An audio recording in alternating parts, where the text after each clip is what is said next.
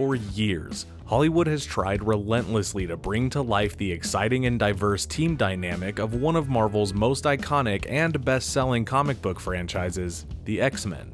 With 11 live-action films, well, 13 if you count the Deadpool movies, which we kind of have to, and billions of studio dollars given to them over the years, you'd think that we'd have covered the best stories from the pages and brought them into cinema. And while I think there are plenty of good moments hidden in these movies, and some movies in the franchise that are beyond expectations, I also think that the true potential of the X-Men and their complicated interpersonal nuance has yet to be fully realized on the big screen. That's not to say that I don't enjoy movies like the original X-Men and First Class, and of course Logan, which is easily the most bleak and disturbing film that Fox has ever made with Jackman as Wolverine. And maybe it's just my generation, but when I think of X-Men, I think of the soapy and dramatic cartoon series from 1997, which shaped my obsession with mutants and their stories as a young comic book fan. And that makes today's movie slightly more disappointing, as we're about to revisit a film that takes one of Marvel's most iconic comic book events and makes a bold attempt to bring it to reality with the Dark Phoenix saga. Nope, not that one. This one. A personality that in our sessions came to call itself the Phoenix. Now, I'm personally a pretty big fan of the character of Jean Grey and the Phoenix, but my love for the character and her duality of good and evil exists only in print, as I don't think this storyline can be done justly in just one film. After all, the comic book and the cartoon dedicated multiple books and episodes to this arc, and for very good reason. It's complicated. But at the end of the day, X-Men The Last Stand is about much more than just Jean. It's a movie about loss, intolerance, rebellion, and the ever-growing longing for mutants to be accepted among humans. And also it features some classic in-universe plot holes that make the entire experience very difficult to take as canon. I don't have to explain myself, least of all to you. Seriously, why do these movies have such a hard time keeping their story straight? Like, am I missing something? So, if you're ready, then grab your black leather jumpsuit and don't forget to like the video, because we are about to enter the danger room and revisit X-Men: The Last Stand.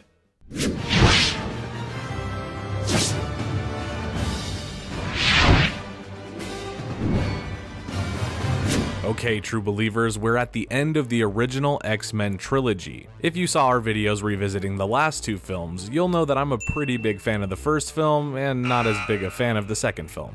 And in 2006, when this installment was released, I was expecting to see something more groundbreaking as a result of the rapid advancement of special effects in Hollywood and the increasingly experienced cast of celebrities who inhabit the roles. But instead, what we got is a bloated story that is packed to the brim with storylines that try to tie off the series with as little loose ends as possible. After the success of X-Men and the boom in comic book movies, it was inevitable that X-Men would continue its run in cinema with a second and third film. But when the director of the original films, Bryan Singer, chose to leave the project in favor of Superman Returns, Fox was at a standstill on how to end his trilogy. So they went to Matthew Vaughn, the director of Kick-Ass, Kingsman, and First Class.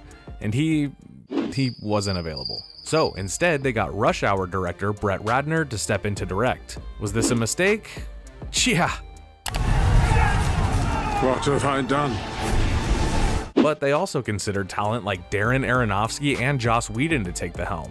Poor Aronofsky just can't catch a break with superhero movies, can he? But after some development issues and having studio interference in full swing before even hiring an official director, the movie's writing was doomed from the very beginning. Really? I doubt that. When the idea to bring the Phoenix saga into the script was presented, Fox felt like it was too dark for a fun summer blockbuster and they scrapped the idea. It wasn't until later that it was watered down by subsequent unrelated plot lines and then it was approved to be in the story. And that just has the studio's lack of understanding of the X-Men written all over it. I don't want to play games with you. I want answers. You don't want to play games with me? Like I said, doomed. X-Men: The Last Stand is the third film in the original trilogy and picks up shortly after the events of the second film. The last time we saw the X-Men, they were struggling to save the day but just narrowly escaping a watery grave, with Jean Grey making the ultimate sacrifice to save her friends. She's gone. Don't! You don't say that! We gotta go back. She's gone. No! The Last Stand uses those events to motivate the story while also trying to build up to an epic final showdown between the X-Men and the Brotherhood of Mutants and the US government. And I don't want to speak for everyone, but honestly, the government is completely out of whack in these movies. Nobody seems to have anything to say except mutant bad and human good, which would be fine if this wasn't the basis for literally everything that's happening in this whole trilogy. Xavier and the core team, Cyclops, Wolverine, and Storm, are grieving the death of Jean, and each character is handling it differently. But when Jean returns, she comes back different, darker. And upon her return, she's recruited by Magneto to lead the new Brotherhood on a fight for their freedom by destroying the government and their newfound, quote, cure for mutation. The X-Men need to band together one more time to save the day and bring Jean back from the dark path she's taken as the Phoenix. Don't let it control you.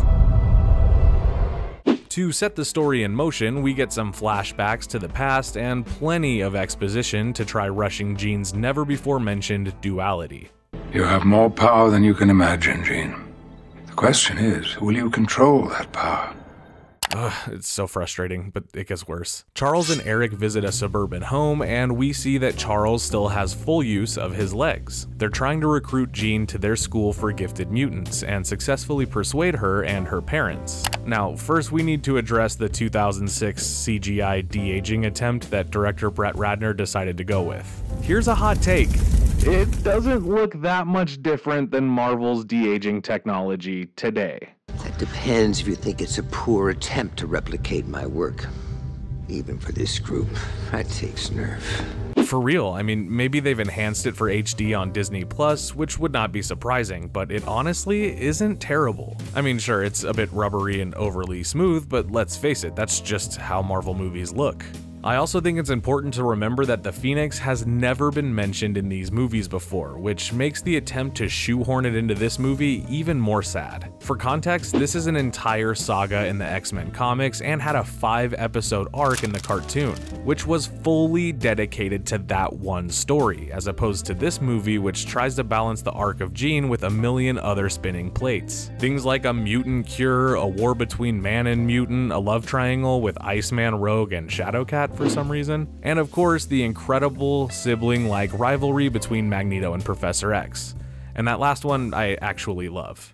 Charles Xavier did more for mutants than you'll ever know.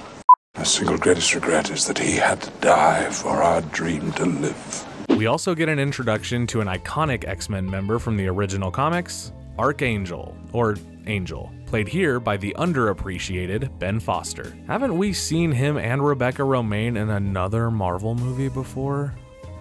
I actually love this scene where we see a young Angel locked in the bathroom trying to surgically remove his angel wings before his father finds out that he's a mutant. It's heartbreaking, and yet it shows the current state of fear-mongering against mutants in this reality. And also, it sets up Angel's father as the man who's motivated to develop a cure. Scott isn't doing well after the loss of Jean. He's not teaching his classes at the school, he's not joining them for missions, and he's definitely not up for any of Logan's antics. Not everybody heals as fast as you, Logan. When he goes to the lake where Jean died, he senses her presence through telepathic communication, and then, a whopping like 15 minutes into the movie, he dies. That's it. He just dies. That's what happens. Cyclops just dies. Tell me what happened to him.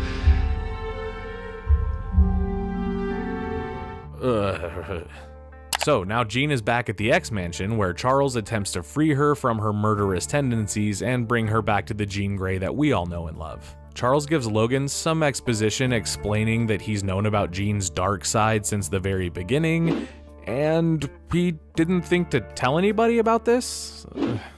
Meanwhile, Bobby Drake, played here by Shawn Ashmore, is caught in a love triangle with his longtime girlfriend Rogue, played by Anna Paquin, and Kitty Pryde, played here by Elliot Page, which goes absolutely nowhere. It's maybe the most unnecessary drama in the movie, and it doesn't even have a real payoff. Rogue is feeling insecure about not being able to touch Bobby physically when she hears about this new mutant cure, which can immediately preserve the human DNA of mutants while killing off the mutation. Rogue wants in on it, but doesn't really know how to tell the group.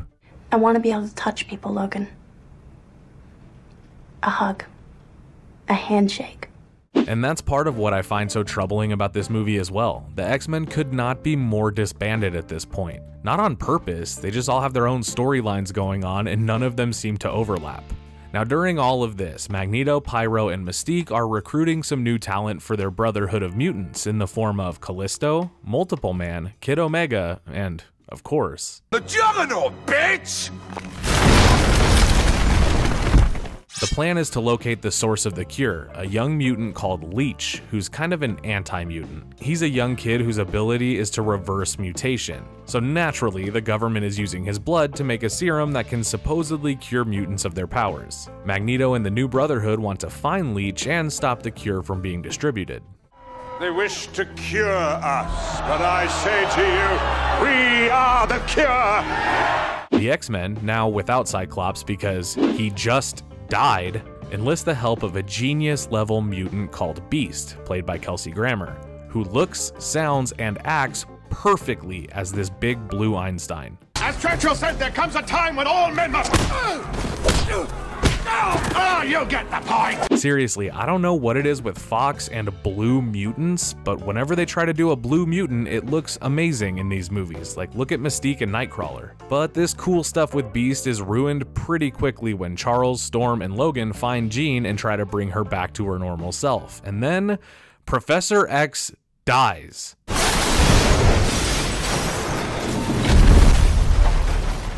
Well, not really, but we'll get into that. And you know what? It's not even earned. It's just as forced as Cyclops' ridiculous exit to this franchise. So the X-Men are recruiting to help save Jean, who has joined Magneto's Brotherhood, and stop them from destroying the cure. It seems like everybody's just recruiting. That's like the entire movie is recruiting. So, you have talents. That and more. You guys remember how Logan was kind of like the main character of the first movie? Well, he takes a backseat in this film along with almost everybody else. It's weird to see so many cool characters in this movie and almost none of them get any development. Beast is awesome, but he really only shows up for a few scenes. Juggernaut was exciting to see, although his character was just made to be a big dumb brute. And all the hype we get for Angel is completely deflated as he's literally useless in this movie. He's in like 3 scenes and says like 5 words and that's it. I was told that this was a safe place for mutants. However, while the story is all over the place, and the characters are treated like disposable nothing superheroes, and it's packed with bullshit like Iceman freezing a fountain so he can ice skate with Kitty, there's also a few things that deserve some praise upon this rewatch. For example, we get to see the Danger Room, a brief look at the Sentinels, and an amazing performance from Sir Ian McKellen, and even an interesting take on Wolverine's Berserker rage. Finally.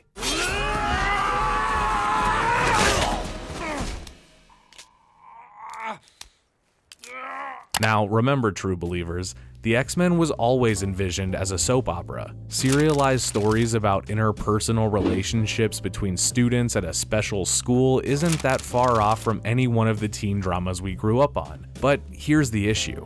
The X-Men in these movies are just a blend of adults who are already in full control of their powers, and kids who get no attention in the film, and all we get to tie them together is a few action scenes where the students and their teachers from Xavier's school work together to have a super-powered battle with other mutants. There isn't any writing dedicated to the individual characters.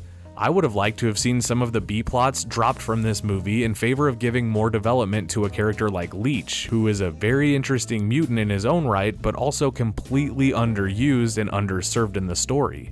It pisses me off that we get more scenes where Bobby is low-key flirting with Kitty than we get of Angel and his interesting backstory. In the comics, Warren, or Angel, is the son of a billionaire who works in an anti-mutant research group, and he's ashamed of his gifts until Xavier and the X-Men help him love himself. In the movie, he's just a kid who hates his mutation when he's like 10, but then when the father tries to cure him later in his life, he just doesn't want to do it.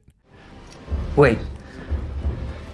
I can't do this. But why? Could we not get like 5 extra minutes dedicated to this? It just seems kind of important. So throughout the movie, everybody is kind of split up, but it all culminates in a final battle that pits the Brotherhood against the humans and the X-Men against both of them. Again, there is some stuff to appreciate in this scene. We get to see Bobby turn into full Iceman, which is fun. We get to see Wolverine pop his claws and do some damage, which is always sick. And Beast finally gets some combat to contrast his otherwise fully composed character. Let your freak flag fly, Hank. We love you. You realize the level of impact this will have on the mutant community? Yes. Jean by this point has been fully taken by the Phoenix persona, although none of her development happens on screen, of course. And Wolverine uses his ability to heal himself to stand up against her when no one else can, and ultimately he's forced to kill her with his claws in order to save everyone else from her raw power. Something that, again, would be nice to fully flesh out within the movie so that this scene doesn't come off as a completely silly resolution to a very real conflict. Way to go, boys. Way to go. Maybe it's time for us to move on.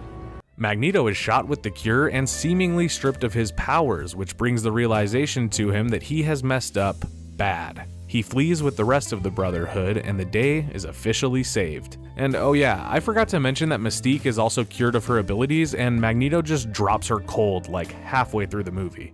Such a shame. She was so beautiful. Director Brett Ratner had brought us a final installment that didn't work for anyone.